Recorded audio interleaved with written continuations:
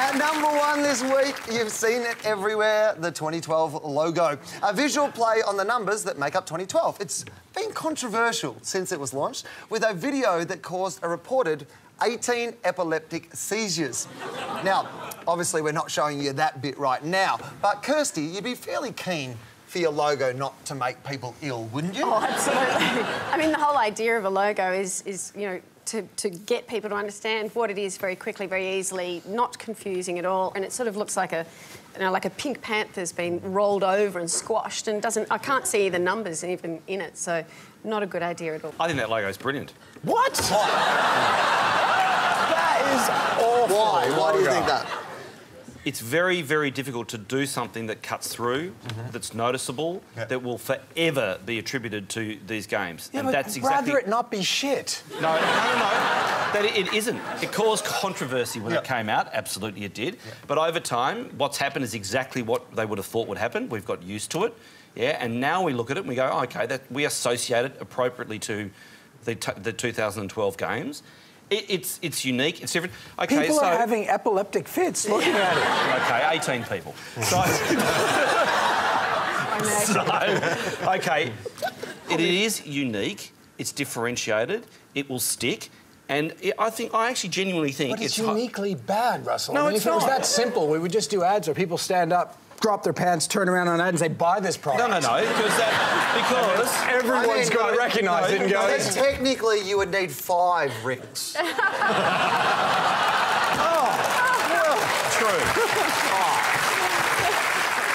The Olympics already has a 5-ring logo.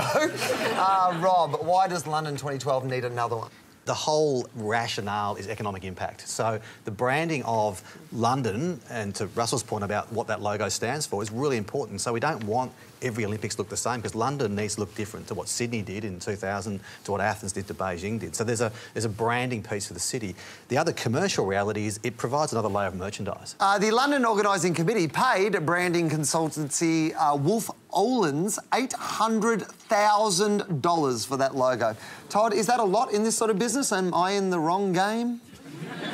That's not a lot. They didn't just buy a logo. They bought a whole branding program that gets rolled out globally and gets managed globally. So $800,000 in the grand scheme of what they would have spent on their marketing side is relatively small. You know, the people that come up with these logos, good or bad, they've got a unique creative capability. Of course it's worth 800 grand. It's worth more than that. You could have sent it to a primary school and got a better result for that. Detractors have had a field day. More than one person has observed the logo looks like Lisa Simpson giving head. You can never unsee that image. Others have noted that the parts can be rearranged to spell the word Nazi. But that's balanced by the fact they can also spell out Zion. Russell, how will the IOC measure the brand's success? Well, of course, it's about the merchandise that they sell and it's about the attribution to the 2012 Olympics. But weirdly, it doesn't sort of matter because it's disposable. In 10 days' time, no one will care anymore. It serves a purpose, then it's in the bin. Gruen Sweat, grow up, not old.